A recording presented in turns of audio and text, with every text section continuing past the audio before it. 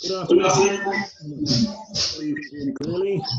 My name is John Findlay, and this is the latest in a series of webinars being given by the Ground Source Heat Pump Association. The title of my webinar today is Closed Loop Boreholes, the drilling and construction of them. I've been involved in drilling boreholes for about 38 years now, I think, of boreholes of all shapes and sizes. So I will do my best to download some of the knowledge I've gathered over the last 20 years drilling ground source heating boreholes. So let's move on. Loosely, these are the subjects I'm going to try and include over the next 20 or 30 minutes. We are expecting some fairly hefty thunderstorms around here fairly soon, so if I do disappear in a flash, you will find all of the webinars and presentations, including this one, on the Ground Source Heat Pump Association website. So we'll be having a very quick look at the basics of closed loop boreholes, some of the references you might need, and also the competencies and regulation of drilling. And very importantly, we'll move on to know what you're drilling into, and hence the geology and methods of drilling you need for different situations, grouting of closed loop boreholes, and a video nasty at the end showing what can happen if you were to stumble upon artesian pressure not knowing about it. So ground source heating is a fairly unique technology in the breadth of expertise required to design, install and commission boreholes. So I'm sure all of you have probably seen this slide or versions of it. A closed loop borehole is drilled in order to gain access to renewable heating on a very long-term basis. The drilled borehole needs to be stable, sufficiently stable to stay open to install a loop of plastic piping into the borehole, which is then almost always grouted up from bottom to top in order to provide a seal against potential ingress of contamination. I'll be talking about that in more detail in a tick. So borehole drilling for closed loop needs to be firstly safe. It needs to be quick. We all know the budget constraints of all projects, not just ground source. So it needs to be efficient and cheap, clean, because here comes my coffee. Thank you very much. Because we're quite often drilling in an urban environment, and the drilling and installation of the U-tubes need to minimise the impact on groundwater, should that be present, and the environment.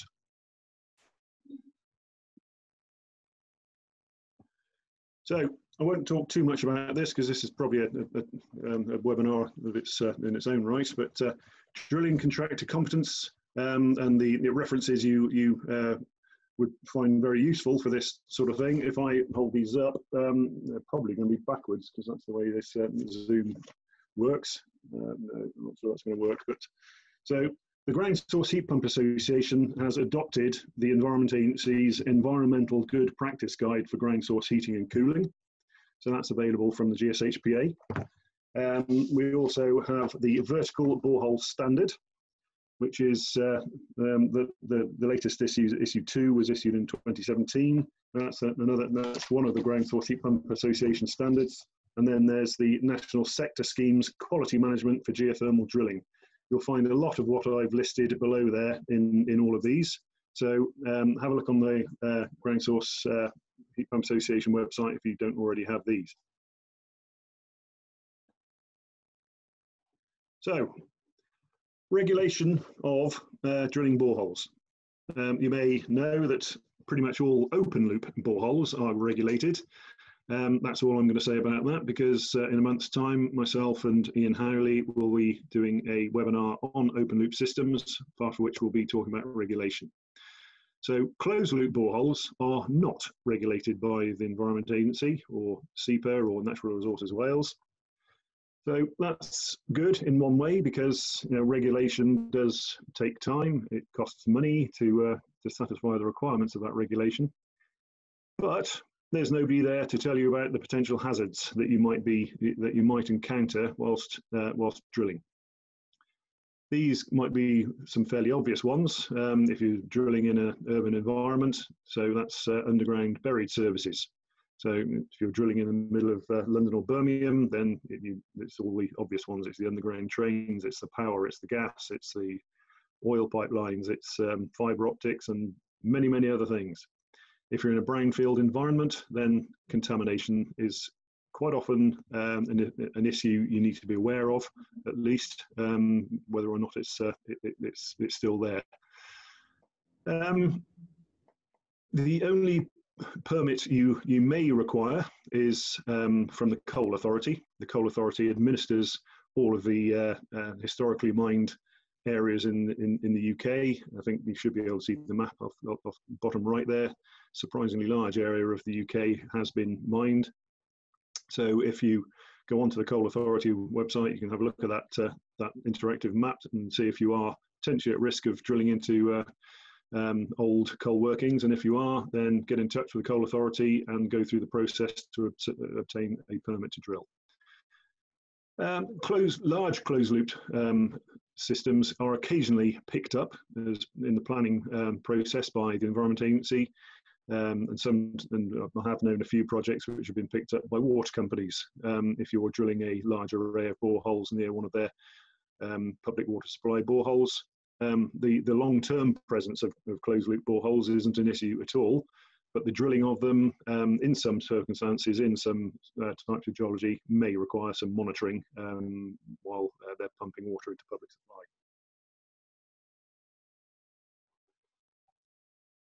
Oops, sorry. Know your geology. This country has a huge variation of shallow and deeper geology. In general, the geology gets older as you go north and west. So we have a vast array of hard rock geology, and then plastered over the top of that from the tip of Scotland down to a line from about the Wash down to Gloucester, you have various thicknesses of glacial deposits on top of that. And in some places it can be extremely thick and quite tricky to drill. Please obtain experienced geological advice very early in the project. We have a list of members on the GSHPA website that can help you. Borehole design, I'm not going to talk about borehole design in different geologies in this talk. That's coming up next week. That's next week's webinar. But you must know what to expect with your geology in terms of what you will get at different depths, because that will decide on the type of rig you need, the drilling methods you need, and the equipment that is required by the drilling contractor.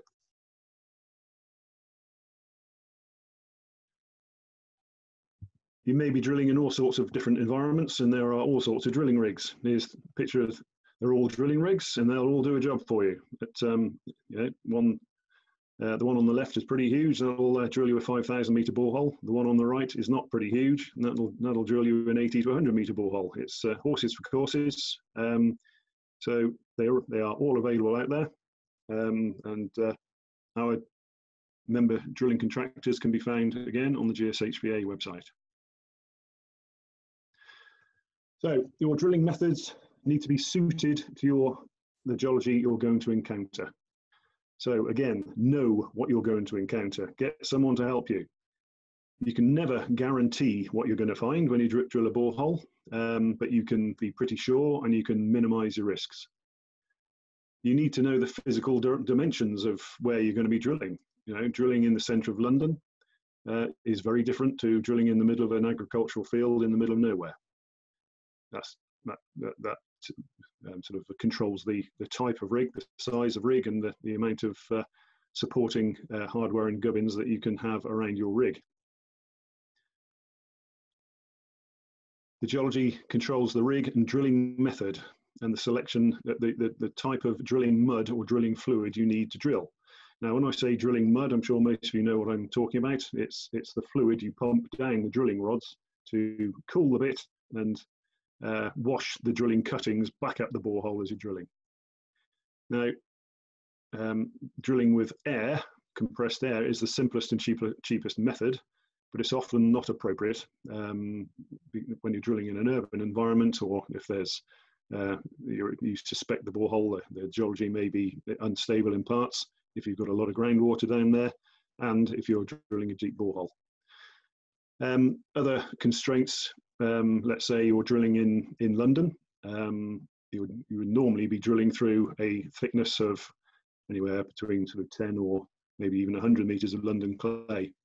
If you try drilling that with just water as your drilling fluid, then the clay can hydrate and swell, and that will grab your drill string or your U-tube as you're installing it into the borehole. So you need to be able to select your drilling mud to prevent hydration of clays, and also to provide support of formations as you're drilling through them. So clean drilling methods utilize a drilling mud with various conditioning chemicals in them, conditioning plant at the surface, so that the mud is circulated around as you're drilling deeper. It's removing the drilling cuttings, and then it's recirculated down into the borehole. It's a closed system, and it's quite possible to drill very deep boreholes very cleanly. There are rigs out there which have twin heads. That means that as you're drilling with one of the rotary heads, it's spinning a string of casing behind the drill bit. So it's pulling casing down to support the formations if they're incompetent soft formations behind the drilling bit, so that you're keeping that borehole open until you reach the bottom. And then after you've taken out the drilling equipment, installed the loop, you can then remove that casing and grout up the borehole. So good practice for loop installation and pressure testing. That's not going to be in this talk, but that will be in a future talk, and it's all in the vertical borehole standard from the GSHPA.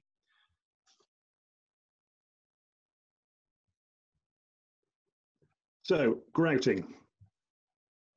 Grouting a borehole, pretty much all boreholes should be grouted. Why? The major reason for grouting a borehole is to stop that borehole acting as a pathway for potential contaminants to enter that borehole and flow up or down that borehole. If you're drilling in a contaminated environment, then the presence of grout will stop those contaminants getting into the borehole. We'll talk about it in a minute, but there's one or two circumstances where you don't or can't grout completely the borehole. So sealing of the borehole is its primary purpose. We use a bentonite grout generally. Bentonite is a clay mineral. So use a bentonite grout with a thermal enhancer, which is often silica sand, which gives it a better thermal conductivity. And bentonite grouts do not set. They stay semi-plastic, so that when the ground loop is in operation, its temperature doesn't stay the same. The whole technology requires the temperature of that loop of pipe in the borehole to increase and decrease. That means the plastic pipe will expand and contract. If you have a hard, inflexible grout, then the expansion and contraction of your pipe work will cause microfractures and what's called a microannulus in your grout, and can allow movement of fluids up and down vertically in your borehole. And God forbid that if one of your boreholes ever leaked the thermal transfer fluid, then the grout in a bentonite grouted borehole, that fluid can't go anywhere, because the bentonite grout is a very low permeability, 10 to the minus 9, and so it's performing its primary purpose. So the Environment Agency, although they don't regulate closed loop drilling, if you are found to allow the movement of contamination from superficial deposits or from one part of a borehole into another, then under the water resources regulations, that is a criminal offence to allow movement or introduction of contaminants into the borehole. In some cases, you might require surface casing. So casing is steel pipe, which is installed into the borehole, and rarely this might even be permanent. You might need to leave it in there. But your surface casing, if you're drilling through typically glacial sediments, which might be 5, 10, 15, 20 meters deep, you might need to install steel casing to support your formations while you're drilling deeper. It's then removed when you've installed your U-tube and are doing your grouting.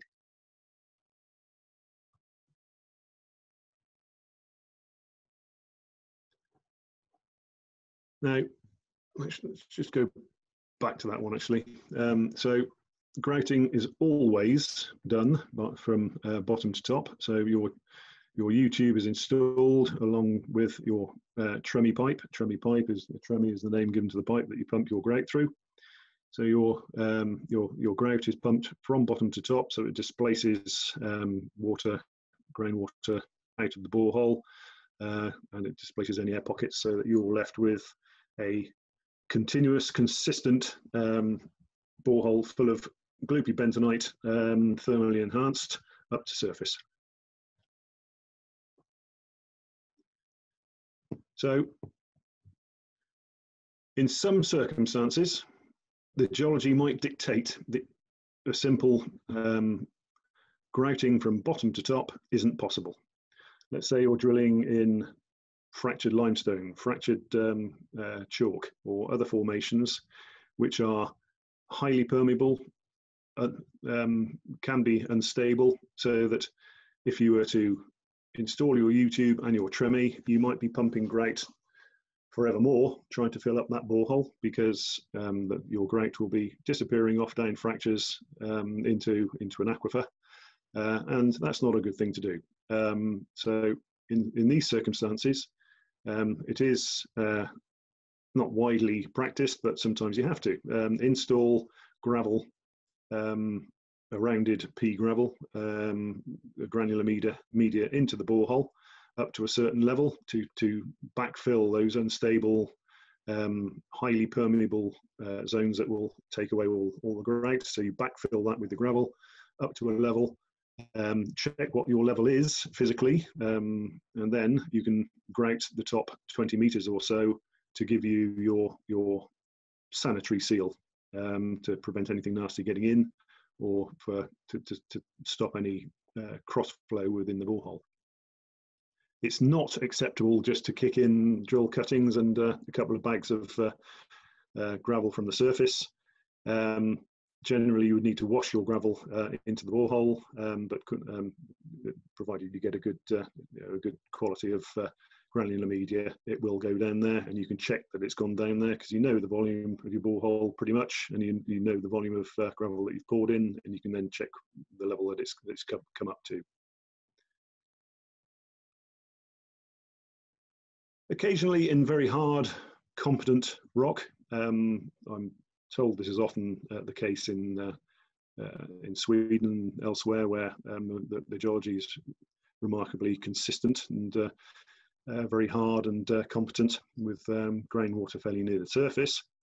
You can suspend your U-tube in the groundwater and not grout it up. However, you'll find comments on this in our standard. It's quite a rare thing to do here. But if you were to do that, then you really need to construct the top of your borehole in much the same way as you would a water borehole. So you would need steel casing grouted into place, and the grout between the outer surface of your steel casing and the formation needs to be approximately 50 millimeters thick to give you a good seal, and that may be sort of 15-20 meters deep, that casing. You then drill down to your designed closed loop borehole depth, install your U-tube, and then you also need a method of sealing your U-tube at surface. And that steel casing obviously stays in the ground forever.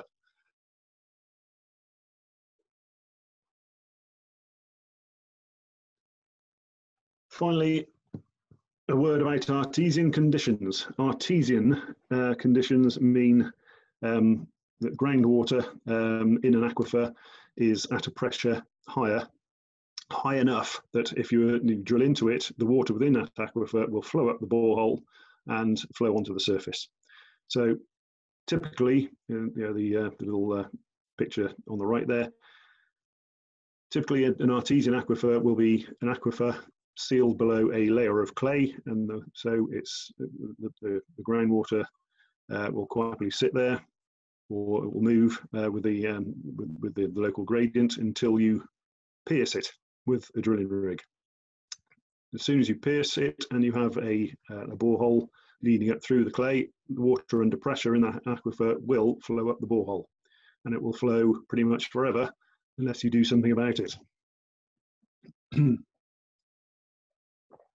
So, rule 1 is, again, know your geology and avoid drilling in artesian conditions.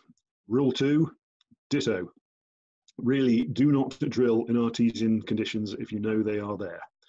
There's no benefit to be gained with drilling closed loop. Obtain professional support from the beginning. Get a geo report done. You need geological, hydrogeological knowledge, even topography. If you're drilling at the bottom of a sharp valley with high ground all around you, and the ground that you're drilling into extends up into that high ground, there's a pretty good risk that you're going to find artesian conditions. You may find information from nearby boreholes of people who have previously intentionally or unintentionally stumbled across artesian conditions. If you do need to drill in areas that may have that risk, make sure you have a drilling contractor with knowledge of good experience of these systems and has the equipment required. It really does need experience, expertise, and the proper equipment to do this. To drill in artesian conditions, your drilling mud, that's the fluid in the borehole, needs to be of a density to control the water in the aquifer so it stays down there. You may need temporary casing. As I was saying, some rigs have twin heads, so you can pull casing down behind your drilling bit to try and seal off areas which may have the flow of groundwater. But it is really only possible in very, very low pressure situations, or situations where the groundwater is around about ground level. Otherwise, you can very quickly get into trouble if your artesian flow washes out your drilling mud. And grouting up an artesian borehole, again, needs some very careful thought and design as to what density that mud is, and whether it can control hydraulically the flow of artesian water. I would really say consider other options, open loop being one. The great advantage of closed loop is that you can use it pretty much anywhere, and you can't with open loop.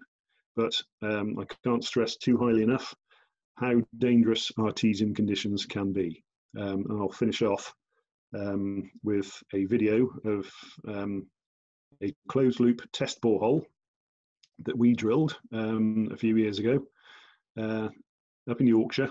It was all fine, and it was a surprise that we found such a high artesian pressure. We knew there was going to be a low artesian pressure there, but all of the geological records of boreholes nearby suggested maybe the groundwater level would be around about ground level. We got down to 60 meters. Thankfully, we had a rig that could pull casing down behind it. And we got a flow of 6 bar pressure at surface. That was a bit of a surprise, and it took some managing. Because we had temporary casing in the hole, we could control the flow at surface. and we could do all sorts of things with it in order to seal up that borehole and make sure it wasn't a problem in the long run.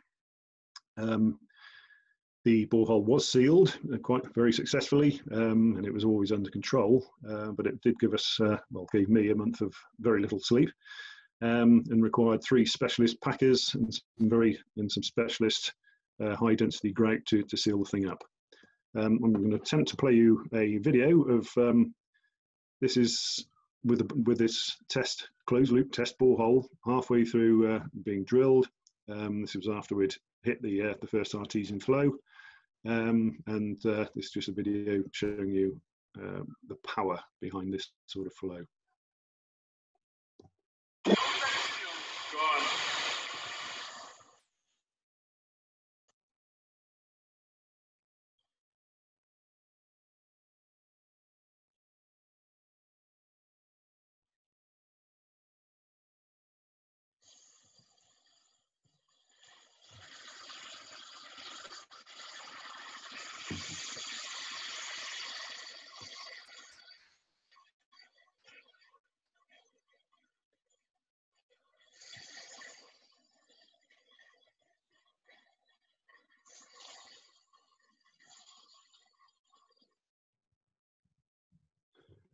I hope you can see that.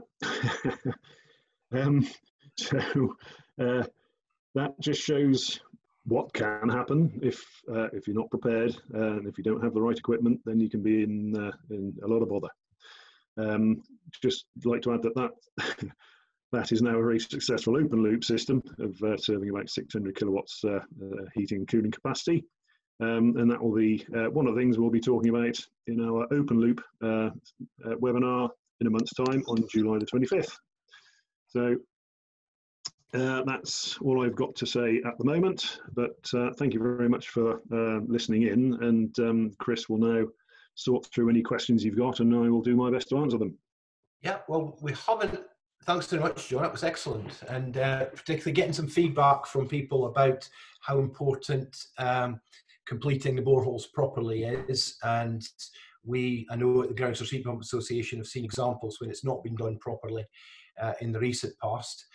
So has anybody got any more questions? Could you perhaps type anything in the chat so we can ask John?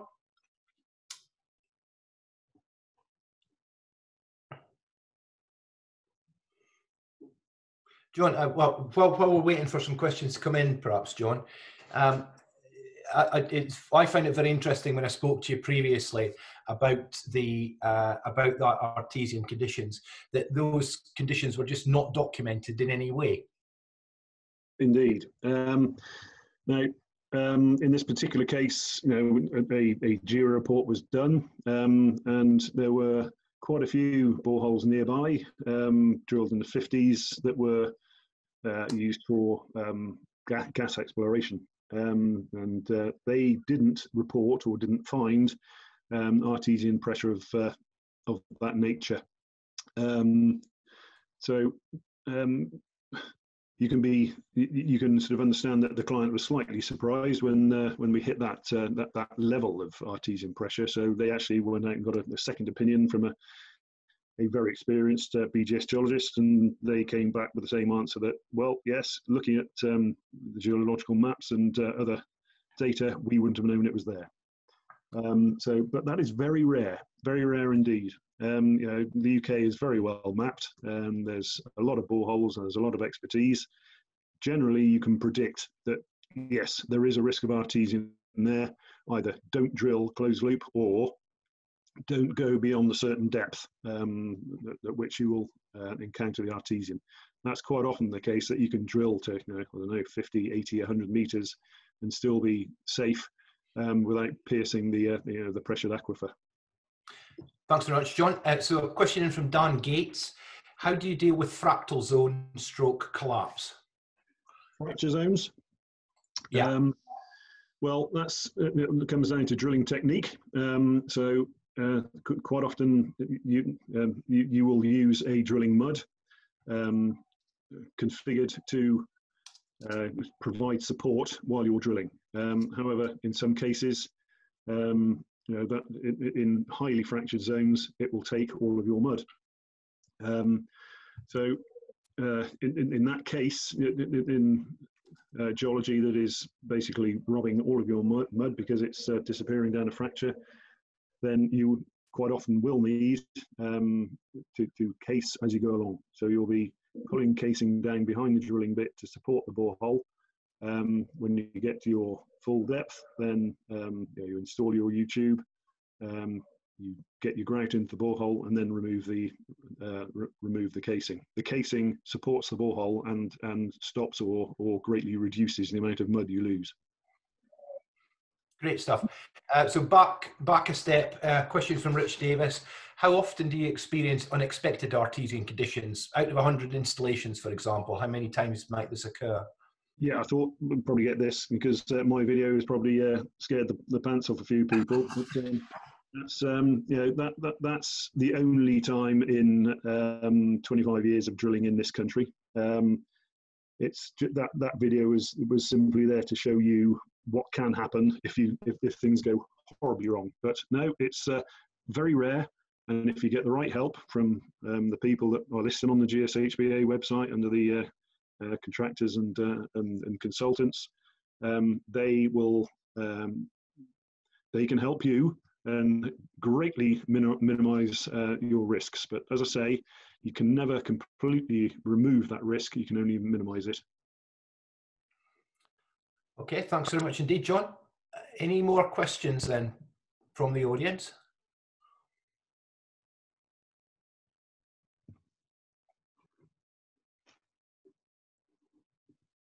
In which case then I think we'll just say thank you very much once again to John for the talk this week. We'll be continuing in the fourth of our ground loop installation and design series next week with a look at the geological considerations in a bit more depth. So we very much look forward to that same time next week. And in the meantime, thanks again, John, and we hope to see you again next week. Thank you.